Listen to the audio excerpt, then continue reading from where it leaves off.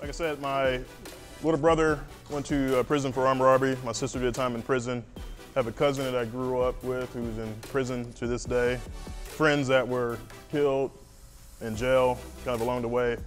How do you guys think I got to this point where I'm standing at today? What do you think? Hard work, what else? Grit, perseverance. Yep, I believed in myself. You must have heard my talk before. Number one thing is that I believed in myself. There were professors along the way, there were counselors. I lost friends along the way who told me I studied too much. They called me names. Counselors told me that my grades weren't good enough. Imagine that you're kind of in a coma in a hospital, because in medical school they teach us that the brain is a circuit.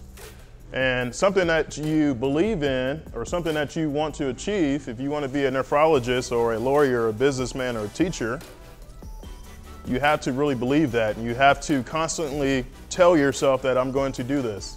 I'm going to be a teacher, I'm going to be a lawyer, I'm going to be a doctor. You have to just forget everything else that's coming from each direction, from your friends and from your family, from the counselors that are telling you that you can't do it. You just tell them, okay, turn around and walk away.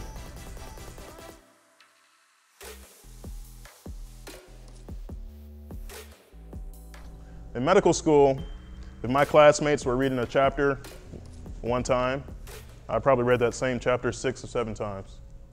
If they did 500 questions for an exam, I did 3,000 questions, outworking everyone else. I don't think I'm the smartest person. I'm definitely not smart compared to most doctors, but I work really hard. And there was going to be nothing that was going to stand in my way of becoming a doctor. And if it would have took me 10 years to get into medical school, the admissions committee at every single medical school would have knew my name, because they would have said, oh, it's Antonio Webb again, he's applying again. Because that's how bad I wanted to be a doctor. And if you want to be something that bad, you'll eventually get it. You just got to keep going.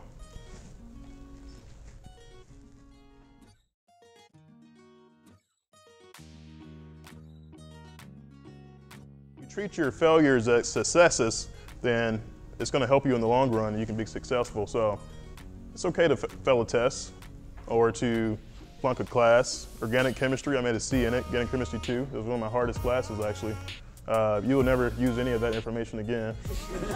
But what I did was I learned from it. I said, what can I do to improve myself or my test taking skills, my study strategies? Could I have studied a little bit longer?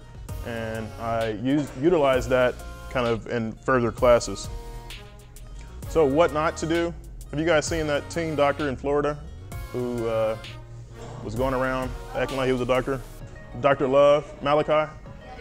That's my boy. So some people said that he looked like me at work, so I had to recreate this pose.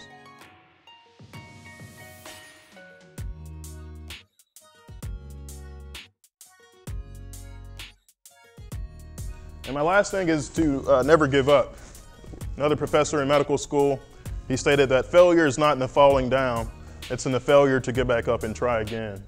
And throughout all my life, everything that I've kind of been through, growing up in Louisiana, getting rejected from medical school 3 times, having to apply all of those years, and now becoming an orthopedic surgeon.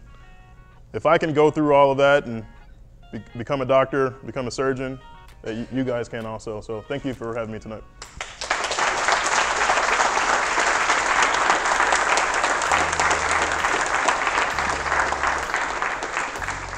Oh, I had a great time.